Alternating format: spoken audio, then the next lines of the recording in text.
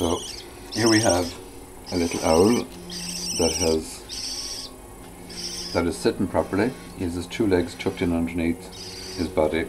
You know when an owl has splayed leg, or spradle leg as they call it, if the leg is out like that, and that can happen. What it means is that the joint has become disengaged from the socket, and if it's not rectified, the bird can have very poor posture for the remainder of his life, so it's as well defeated while they're young. 3 cable ties.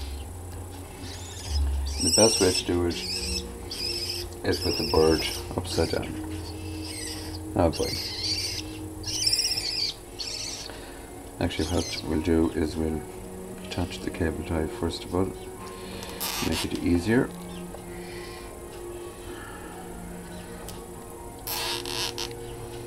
It's a little bit like putting on a leg ring. So, oh boy. So what you do is you get your cable tie, and you put it right over until it catches just below the toe at the back, but it's not too tight. Cut off that bit. I know you hate this, don't you? Huh? You get your same for the other leg.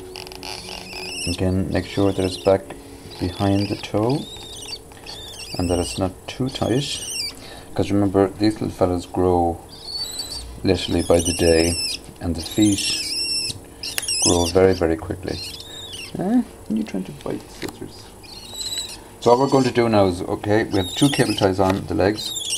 I'm going to get the 3rd cable. I'm going to feed it from here right across to the other one.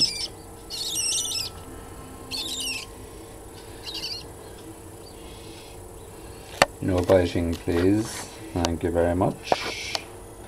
Thank you very much. Okay, so we have the 2 cable ties and we have the center tie. We have caught the 2 together. Okay, and you very gently, keeping the bird upside down, you pull the 2 legs in to the point where they're positioned. So basically what you're doing is you're pulling the limbs back into the socket, and you hold it in place, and you cut your cable tie here. Now, to the onlookers, that actually might look a little bit cruel, but to the person in the know, that's probably the best and most caring thing that you can do to a bird with spradle leg. I'm sitting down.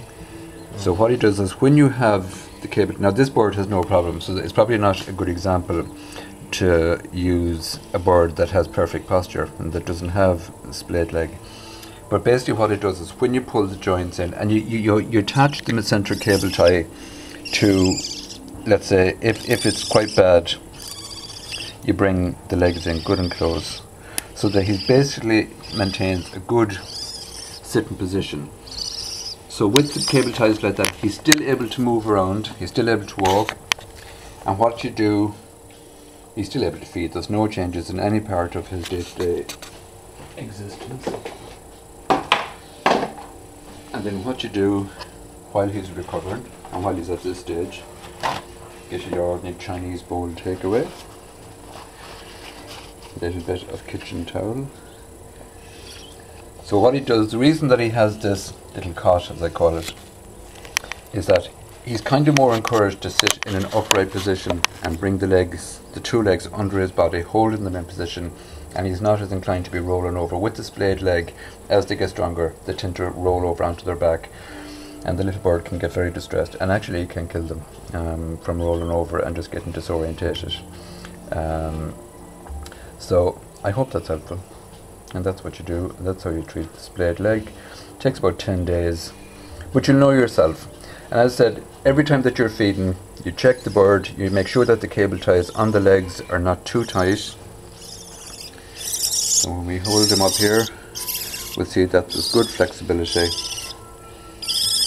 on the cable ties. And if it's a case that they're gone too tight on the leg, you just cut them below the toe very carefully, and always use one of these, what you call them, nail scissors or something very small, that you're not going to cause any injury to the skin or to the toe or anything like that. So there you go. And that's a perfectly healthy little owl.